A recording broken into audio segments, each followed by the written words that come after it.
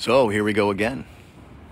A Wednesday morning, January 26, 2022. Beautiful Halifax, Nova Scotia, Citadel Hill, and the clock. Let's go for a walk. I'm on my way to work. Oh, look, the moon is still up. Magnificent.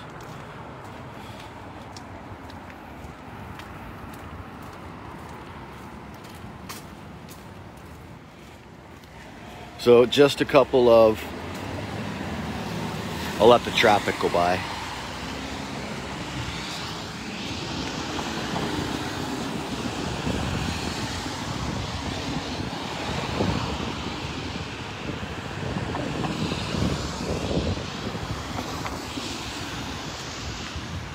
Let's go for a walkabout here. So I am doing a show this evening, 8 o'clock, Matt TV. I'll be speaking with Nova Scotia film student Natasha Young. She's in school right now, online, through the Toronto Film School. But her final project is a documentary on the housing crisis here in Nova Scotia. So I will be speaking with Natasha tonight at 8 o'clock. Morning, Simon. So just, again, a big thank you to everyone who reached out yesterday, my 49th birthday. I had lots of text messages, Facebook posts. So I definitely felt the love yesterday, so thank you very much. Had the opportunity to talk to mom and dad, my sister Jill, brother Mike.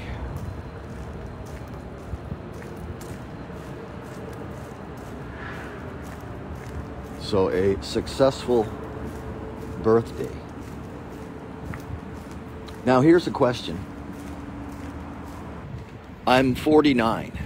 My birthday, my 49th birthday was yesterday. So am I starting my 49th rotation around the sun, or am I beginning my 50th rotation around the sun? I want to say 49th. That just mathematically makes more sense to me, but someone mentioned that I'm actually starting my 50th rotation. So if someone can clear the air on that, that would be great.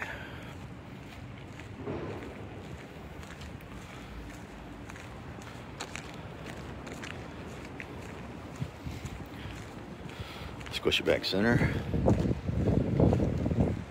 Beautiful day. It'll be nice here today. The weather looks quite nice until we get to Saturday, when there is a special weather statement. It's already in place.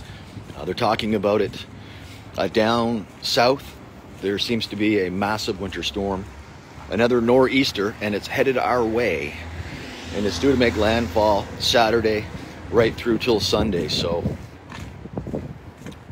we'll see how that plays out, because here we are. It's only Wednesday morning, so we will follow that with the same intensity as we are following hundreds, thousands of truckers, individuals from all over Canada heading towards Ottawa. They want to end the mandates, and they are driving to Ottawa. I am really excited to see how that plays out. That being said, I put a post up this morning. There was from some video clips from yesterday. There are individuals who will use this opportunity to perhaps participate in acts of violence. So I put up a post this morning, a video clip of an individual. I don't know who he is.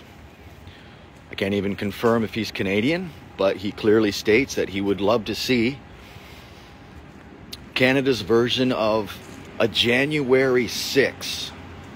How dangerous and sick is that statement? But he goes on to say that he wouldn't mind seeing some truckers just drive through the 16-foot walls that protect the Prime Minister of the United States. Now, I don't know about you, but any act of violence during this convoy and what you're trying to do, the message that you're trying to put out there, is null and void.